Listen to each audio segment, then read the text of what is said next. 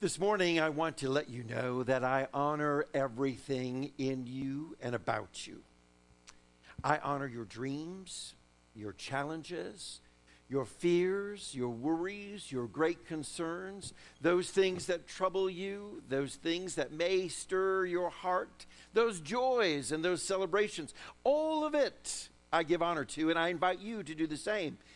Because what is honor but to respect those things, to find them as worthy, those things that you've gone through in your life. So often we want to dismiss those challenges that we face, the ups and downs. We want to dismiss fears or release them. We're very positive people, and we believe in the power of some positive affirmations, but so often we want to say, you know what, I guess I don't even want to take time to address that I may be in fear, or I may be worrying, or I may be stressed, or I may be this or that. So hold on. I want to tell you why I want you to honor those moments in your life. You see, we're learning in this journey of life how to live and move and breathe, as it says in Acts chapter 17, how to live and move in the presence of God and in this dwelling place at this earth that we live at. We're learning how. We didn't come with an owner's manual. Did anyone come with one when you were born? Was that stork? Did they drop by the little manual that says, here's how Norma's going to live, or here's how John's going to exist, or here's how he will operate, or no, none of you got that owner's manual. You see, we're learning on a day-to-day basis. We're discovering as we go. We're learning as little children of divine offspring. We're learning as the sons and daughters of God. We're learning as the very revelation of God, how to live and dwell in this world, and we're finding great discoveries. And one of the discoveries I want to offer us today is that we take time to acknowledge some of those challenges, some of those emotions, some of those fears, some of those sense of lack, some of those things that we're going through in our life. Not just sweeping them under the rug, but taking a moment to acknowledge them for a divine purpose. Because what we're really learning how to do is learning how to love ourselves. This is something very important because we're not often very good, nor have we really been taught the power that comes to our lives as we love ourselves. Because you're the divine revelation of God. To love yourself is to love God. For you're loving the creation of God. You're loving all that is of God. And how important it is that you embrace this and say, I love myself, and I want to learn to love myself better. So I want you to know that I honor you. I respect you in all the journeys you're going through. Some of you have shared, you know what, I'm having some tough times. I'm having some ups and downs. I'm having this and that I'm going through. I'm having some health problems. We'd love to think that we're all great people of faith, that we're just standing so strong that we can say, I have no worries whatsoever. But we do have those. We do have concerns. We want to honor them, and I want you to take time today to just honor those challenges for a moment, and I'm going to tell you why. Because it's as we love ourselves, we love everything about ourselves, and we remove all those judgments. You know, because those judgments about our lives that say, oh, you know, I should know better than this. I should be better. I should live better. I should think better. I should be more full of faith. I have all these kind of judgments about what I should, and sometimes I want to beat myself over the head, and really, I'm a little hard on myself as to how I live on the day-to-day journey. We feel like we may need to be perfect, challenge-free. But I want us to step back and look at those challenges and take note of these obstacles. Those obstacles that have come your way. Because everything in life has value, and everything is an important milestone. Everything in life has value, and everything, every emotion, every experience is an important milestone for you to go through. Now, this may seem crazy, but it's happening in your life because what's happening is there to help you reach your highest and best, to help you to reach your potential. We all want to unfold our best. We're opening up, we said today. We're opening up to the good, but in that opening up, sometimes we have to be open to some of those obstacles, some of those worries, those fears, those stresses, those emotions, those highs and lows that we go through in our life. And I want to give you a revolutionary approach to this healing process as we address these obstacles. And that is to embrace a mantra that everything is here to help me. Everything I'm going through is here to help me. Would you say that with me? Everything is here to help me. Say it again. Everything is here to help me. Now this time say it like you believe it, because I'm not so sure that there were voices in there that spoke with such confidence, okay? Maybe there's a little doubt in the background that says, I don't know about everything. A couple of things maybe, but not everything, Reverend. Do you really think everything is? Yes, so let's say it together. Everything, He is here to help me. Because what is this mantra all about? It's a mantra of faith. Because mantras help us keep our focus, you know? If you're in meditation and you're trying to be emptying out and releasing everything, and in the very power of prayerful meditation, sometimes all these things come in to distract us, you know? They're like the shiny things that lure us away, and before you know it, we're following after them. And we need to have something that pulls us back to our focus. So we may have a word that's a mantra, and we may say the word love or peace or joy or whatever it may be that you've chosen as a mantra that brings you back to the centered place and focus. Everything is here to help me is that mantra of great faith. That in the moments when all these emotions that we're talking about, all these obstacles, all these challenges, all these things that we're going to take a moment to acknowledge in our life, they're here, but they're here to help us. So we're not afraid of them. We may face fear, but we're not afraid of fear because we know that it's here to help us. And I'm going to explain that a little bit more. So hang with me as we unfold in this understanding, as we go through this journey together. Because as you face these obstacles and you speak this mantra of faith, it says, I know everything is here to help me. What I'm going through right now is here to help me. I don't need to be afraid of this. It's here to help me. It's here to heal me. It's here to do some work within me. It's here for a divine purpose. It's here to help me move to my highest and best. We may think that's a little crazy because sometimes we don't get this and we think, well, things don't help us if they're inconvenient. You can't say everything is there to help me because a lot of stuff in life becomes inconvenient, you know? People who don't show up on time, traffic makes it inconvenient. There's all kinds of challenges that come on the rise in our day-to-day journey, unexpected things that become inconvenient in the journey of our life. And we say, I didn't want that to happen. I didn't expect that to happen, but wow. Did you ever think that maybe it's there to help you? It's there for a divine purpose. Maybe even to heal you, to work through something within your life. Your anger, your frustration, your impatience, all these things are there calling with a red light experience that says flashing, flashing, flashing. Here's a learning opportunity. Here's a learning opportunity. Here's for you to do to work through something within your own life. Wow. You see how that changes when suddenly we embrace that mantra, everything is here to help me. This is here to help me. It's not bad. I'm not passing judgments. It's just really good because I don't feel that it's good. It just is. And it is here for a purpose of helping me to unfold my highest and best. And that's that voice of faith.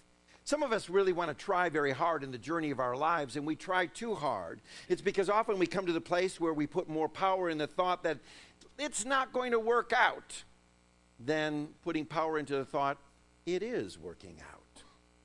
So when we face these challenges, these inconveniences, worry, lack, problems, you can go on the list. You know what I'm talking about that may be applicable for your life. When you face it, sometimes it's like, this is a great challenge, it's a problem, it's not going to work out. We put so much energy into it, it's not going to work out. That we have to work really hard, don't we? We have to work and push and pull and drag through all the things of life. When we begin to be the people of faith and take and embrace this wonderful mantra, everything is here to help me, suddenly I realize I can move through this experience with ease. I can move through this experience with grace. I can move through this experience knowing that my highest and best is unfolding for me. We just have trouble seeing the highest and best in all things. And that's our real challenge. You know, Robert and I are working on our backyard, and we're doing some changes and digging some holes, and the neighbors have stopped by and said, what's going on here? You know, it's kind of a mess right now. You've got some holes dug and this and that, and you got plants sitting out, and what's going on here? I don't quite see it. And so sometimes I'm walking through the backyard with them and say, well, here we're going to put a weeping maple tree, and here we're going to do this, and there's going to be a pathway here. I don't see it, they'll say. Now, I see it. I see it because the vision is there. I have embraced it, and I see it, but they don't. And quite often that's in our own journey. We have a hard time seeing that all things are working together for our good. We can say, I don't see it. All I see is the mess. All I see is the confusion. I don't see the final plan. I don't see it all working out for me. And we have our difficulty in seeing it. And this is where we embrace that mantra over and over again. Everything is working out. Everything is working for me. It's working out, and that enables us to be that kind of people of faith that helps us to see that the end is going to be coming all together, and it's going to be a finished project. You see, oftentimes we don't look at the best case scenario. We invest all of our energy in the worst case scenario. And that's where we have a lot of challenges in our life. Because all we can think of is we go instantly to worst case scenario. Something happens in our life. Oh, but you know this is going to lead to this. It's going to take us to there. It's going to go here. It's going to go there. Oh, and we spiral in a downward level of fear. Everything is here to help me. Everything is working for my good. Everything is unfolding in forms of blessing to unfold my highest and best. Now takes and lifts us up and moves us away from worst case scenario to suddenly walking in best case scenario. And how many have you, when you get a bill, you think of the best case scenario? You know, oh, the best case scenario is I can pay this and I'll have money left over. Oh, no, we're like, oh, I got to pay this and there'll be nothing left. You see, we've got to switch. And when we see that everything is working for our good, it helps us to make a change. You see, this is what faith is. Faith is going to enjoy the vacation before you even gone on the vacation. That's what faith is. Faith is like, I've already enjoyed the vacation, and you haven't even gone yet, but I've already enjoyed it. But that's what living in faith is all about. You see, every single day, it's like, I see the good, and I haven't experienced it all, but I see the good. I see everything working out for me, and I see it, and I feel it, and I'm enjoying it because everything is working out. And all your neighbors are saying, I don't see that it's working out. I don't see that it's coming. But remember, that's them. You work with your own faith. Let those voices be voices in the distance as you press on and you begin to say, I am enjoying my vacation before I'm even gone on vacation. I'm seeing the good before the good is even unfolding. I'm already living and walking in faith that everything is working out together for my highest and best, even before it has completely accomplished that goal.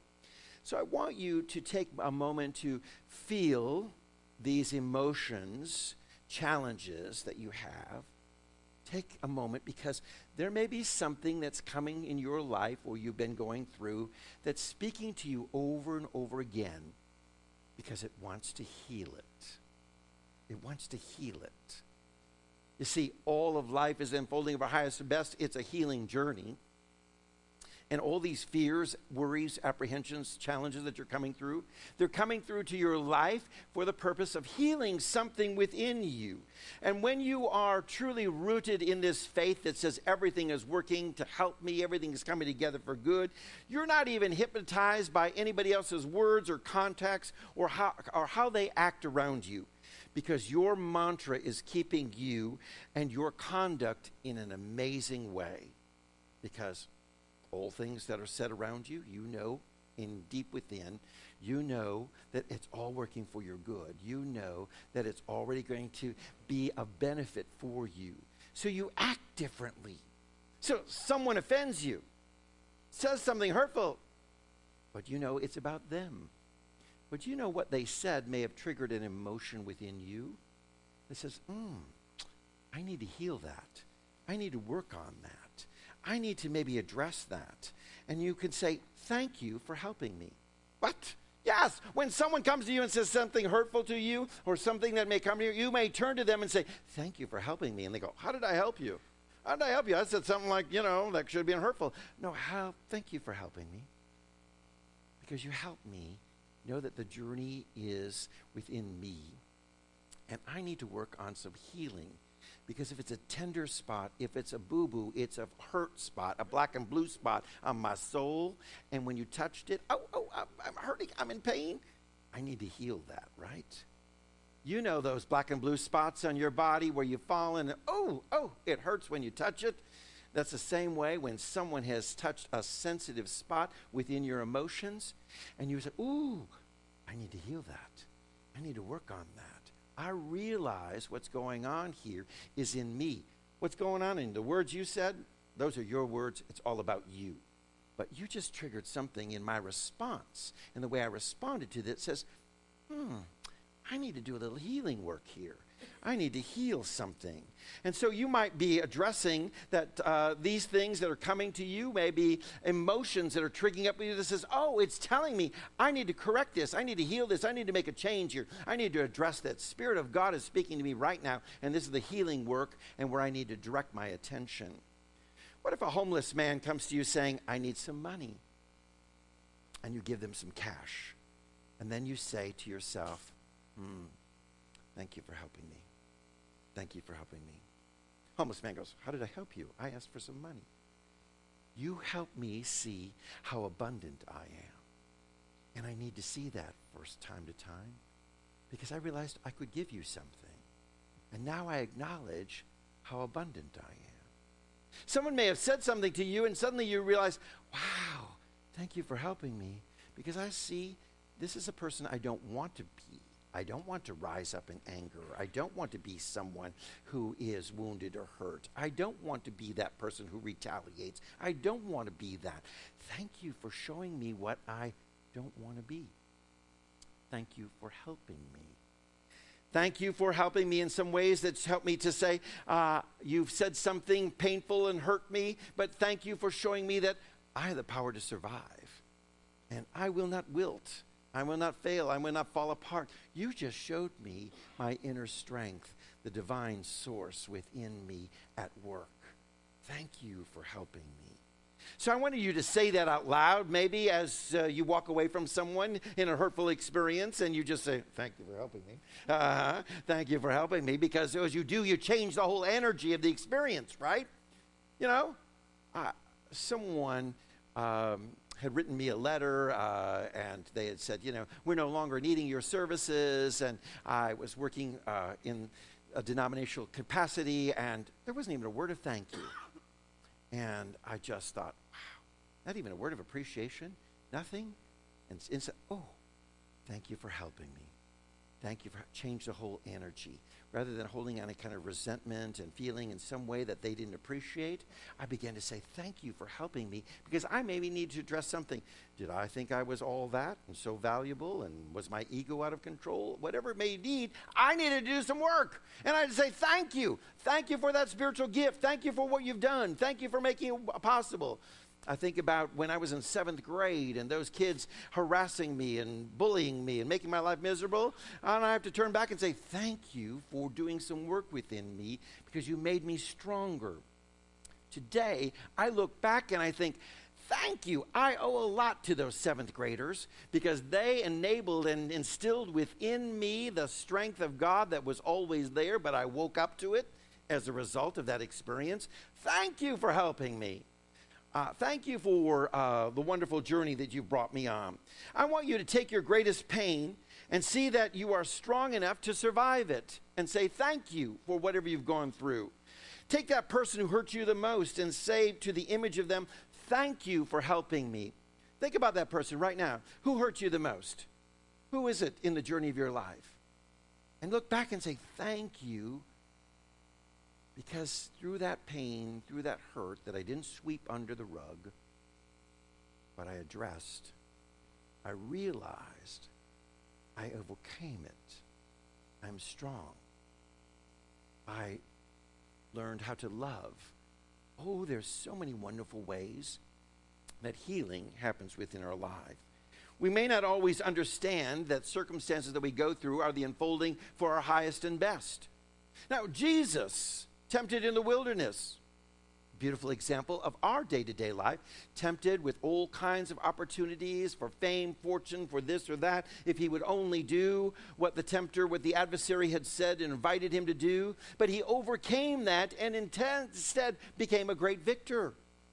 Jesus, at the wedding of Cana, a very embarrassing moment where the host is all out of wine.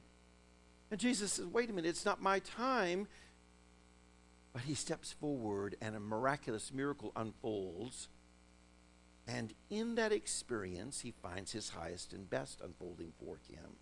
How about the time when the Canaanite woman came to Jesus and tugged on him, and Jesus was preaching to the Jewish community, and this Canaanite woman, an outsider, someone from an outside community, someone who is not Jesus's target market, shall we say, she says, Jesus, give me.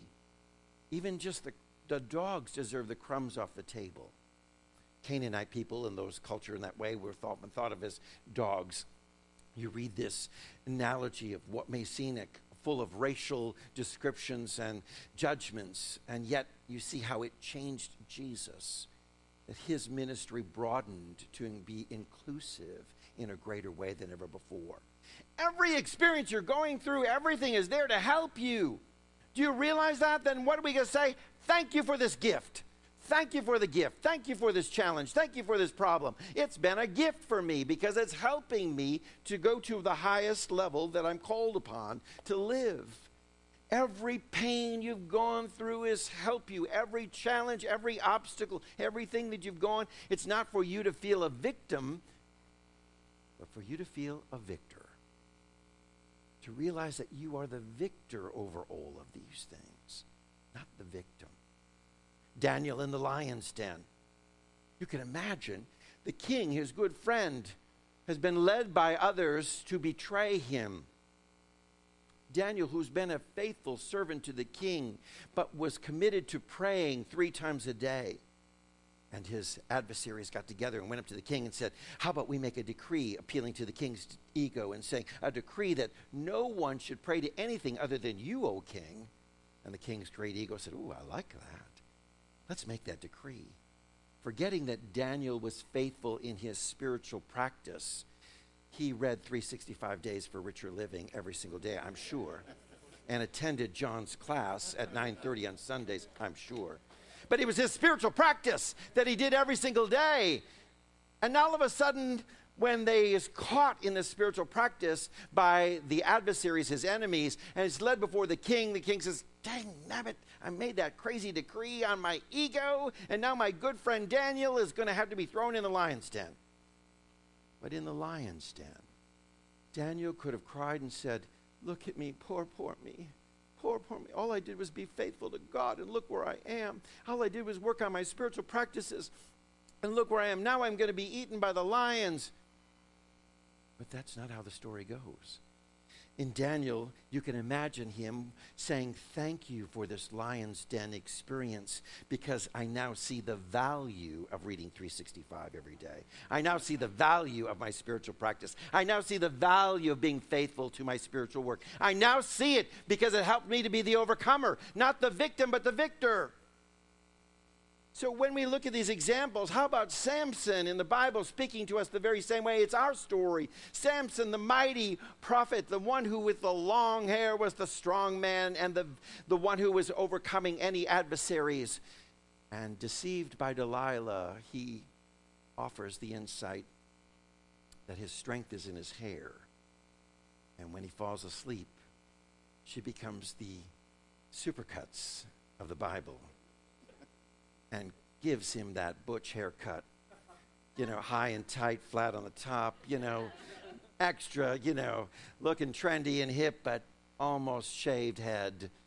And Samson loses his strength, but only to realize that I'm not the victim, I'm the victor, because suddenly the hair began to grow out, and the strength that he always had was there for him. And in the end, he was put between the pillars of the adversaries. And there, chained between the pillars, mustered all the strength and said, I am so grateful for that experience, because that experience showed me I am the overcomer. I am grateful for this. It was a gift because it enabled me to value what I have and to understand the importance of what God has bestowed on me.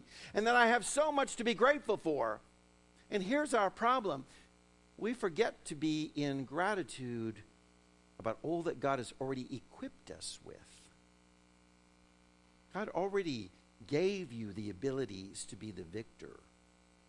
You're already equipped with it. It's already innately within you. But somehow you have given up to the stories of those who would say, you're not strong enough, you're not able, but you are. You are. And so we awaken that within us through each and every experience. So as when we honor those challenges and honor those moments and honor those obstacles and honor those things that may be a fear and worry, we honor those moments that we felt it. We don't stay there, but we honor it and say, I know all things, everything is working for me. It's all there, and that's my faith. What happens then is, in that gratitude, our conduct changes. How we react to everybody else and how we walk in this world, it's all changing because it's the truest demonstration of what we believe, right? How you act is the truest demonstration of what you believe. So if you really believe this, then you act, not as a victim, but as a victor. Not in any way as succumb to the pressures or stress or worries or fears, but you walk every day with your head held high and say, this is working for me. This is working for me. Oh, yeah. Oh, yeah. This challenge, this issue, this difficulty, it's working for me. It's unfolding my highest and best. And it shows you these areas that you may need to find healing in your life, that you may need to correct, that you may need to address in your journey of your life, that you may need to release. Oh, how beautiful it is for us. So you read a scripture today, a scripture lesson in the opening of our gathering today, and it's also on the back of your bulletin. And what does it say? Blessed, meaning happy, is the man or woman, that's you or me, who perseveres, meaning who doesn't give up in the midst of any obstacles or challenges or trials. You don't give up because you know what? Everything's working for you. Because when he or she has stood the test, and what's the test? The test is, do I really realize it's all working for my good? I have nothing to be afraid of. When you withstand the test to see that everything is here to help me, you'll receive the crown of life, the reward of a glorious life that God has already promised. God has already promised. The universe has already promised you a glorious life. It's there for you. It's your choice. So when we choose and we embrace this wonderful understanding, it's all working for me. Everything is here to help me. To help me. Amen.